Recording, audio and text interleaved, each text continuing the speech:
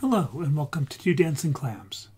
In this video, I will cover the best way to apply a random color to an instance or a duplicated object. There are a few other techniques for accomplishing this, but the others have drawbacks, such as they only work if every object has the same number of vertices.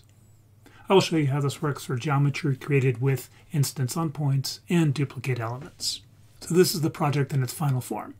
We have these spheres are instances, and these cubes are duplicated, and they each have a color hooked to a random value generator.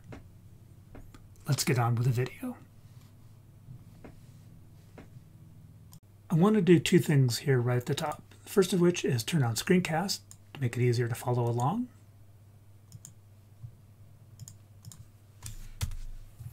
And I want to make sure that Node Wrangler has been turned on. So go up to Edit Preferences, go to the Add-ons tab, search for Node Wrangler.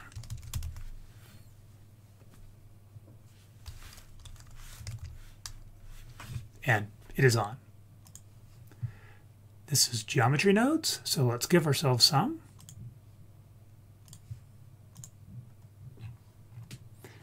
First, really quick, because it's not the purpose of this video, I'm going to create some geometry. So we want a circle that we're going to put our spheres onto. We need the spheres. I'm going to want to be able to control the number of spheres we use, so I'm going to do that with our sample. This is going to an instance on points. We're going to place the spheres onto those points, and we're going to run them to the geometry. So I want to make these a little bit smoother, so increase the subdivisions to 4. I want to make them a little bit smaller, so crank this down a bit, and I want to create more of them. Cool. Now, the other thing I want to do is let's give ourselves a material to use. So I'm going to call our material random.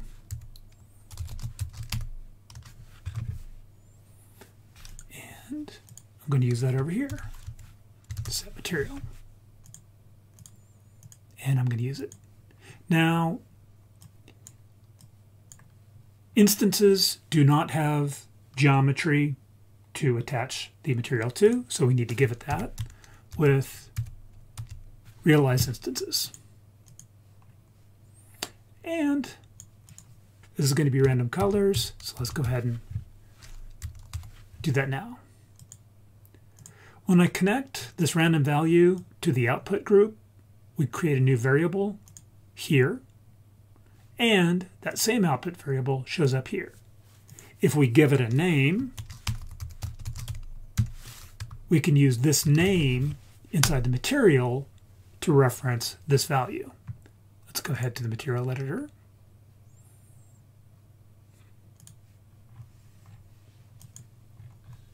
And by bringing up an attribute box,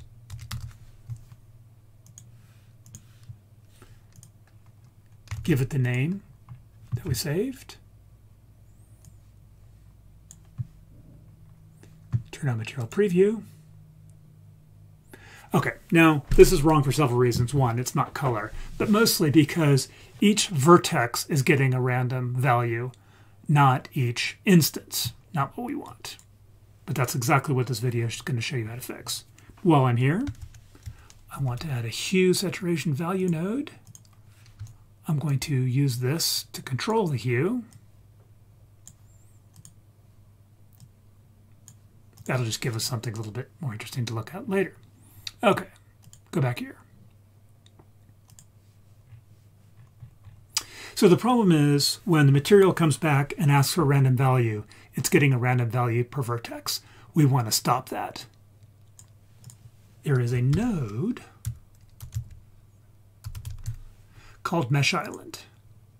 And this node will create a unique number for each contiguous piece of geometry. We could actually use this. So let's use that instead of random. Now, this is not very interesting because island count starts at 0 and goes up to the number of spheres I have. And this value here is expected to be between 0 and 1 because it's the output factor. Now I could get a value between 0 and 1 by dividing these two. So now we have a color per sphere, but it's not random. It's from 0 to 1. But that shows you the gist of what we're trying to do. Now we can't multiply these two together because, again, this box would provide a random value for every vertex, even though this one wasn't. That wouldn't get us where we wanted to. But we can fix this. There is a node called accumulate. Now what this does is every time it's called, every time it's accessed, it pulls a number in and it adds it to a running total. The first time it's called, the leading value will be the total, which is the first number we put into it. The trailing value will be 0 because the box is previously initialized.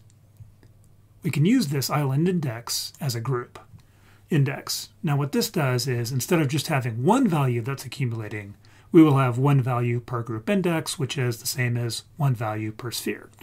We're getting closer. Now, again, the first time this is called, this trailing value will be 0. Let's use that. By comparing equal to 0, this is true the first time this box is accessed. So let's make a decision based on that. I'm going to switch between floats. So the first time this is called, we want its output to be the first random number we were given. Any other time we're called, we want it to output 0. What are we going to do with this? We're going to put it into another accumulate. That has to use the same group index. Okay, so again, the first time we're called, this output will be the first random value. Every other time we're called, this output will be 0. So this will start at 0. It will become the first random value. It'll stay there forever. So now we have one random value per sphere.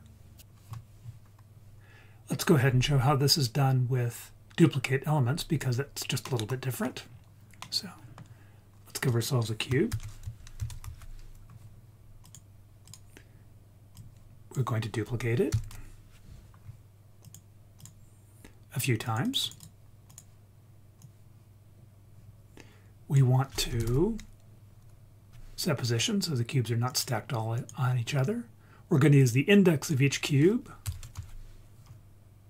to offset the z coordinate. So these will go upwards. And let's go ahead and join geometry so we can see it. Now we're not going to see anything because we asked it to duplicate points, but these are faces. Okay, and let's make them a bit smaller. And we're not seeing the material because we didn't apply it, so let's do that. Cool. Now this didn't work because we are duplicating the faces, which makes each face an island, which is not what we want. So instead of treating these as faces, we want to treat them as instances, and we can do that. So let's change them to instances. So let's change them to instances. Geometry to instance.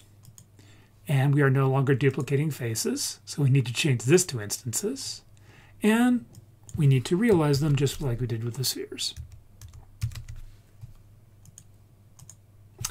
And we're done. So now the cubes are behaving exactly like the spheres do. And if we change this seed here, we get that. And if you want to know where the original video got this value over here, it's the same trick we did with the output. So I can do group input, and I can pull the seed into it. And now we have a nice value over here we can play with. And that's the whole thing. Thank you so much for watching this video. I hope you enjoyed it.